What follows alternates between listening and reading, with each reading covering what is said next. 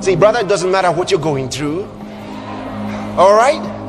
Sometimes there are trials, there are temptations, sometimes there are difficult days, persecutions, hard times come, the crisis of life can come. But when that is happening, you hold on. Don't run away, don't complain, just hang on. It only came to pass.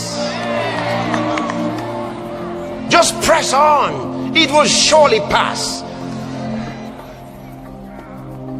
Jesus said to them at his arrest, this is your hour and the power of darkness.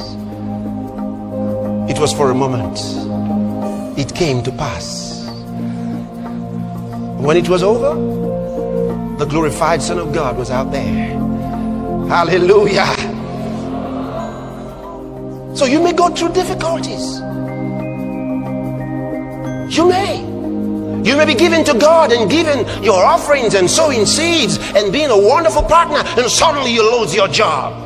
It can happen. There's nothing in the word of God that says that cannot happen. It can happen. You could suddenly lose all your money. It can happen. But all the money you have there is not all the money that belongs to you. When the difficult days come, don't act like, did I make a mistake?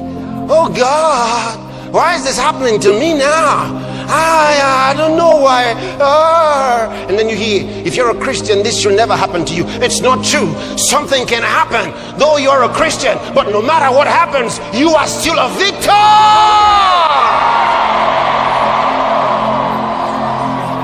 Because the circumstances of your life will never describe the quality of your personality. Though you go through the water, you shall not be drowned. Though you go through the fire, you shall not be burned. He said 1,000 shall fall at your side, 10,000 at your right hand, but it shall not come nigh you. Why? Because your spirit is preserved. He said, in your patience possess ye your souls. In other words, remain confident. No matter what is happening, they may carry you and put you in the dungeon. It doesn't matter. They may bind you hand and foot. It doesn't matter. They may despise you, ostracize you. It doesn't matter. Greater is he that is in you than he that is in the world. Hallelujah. You've got to make up your mind.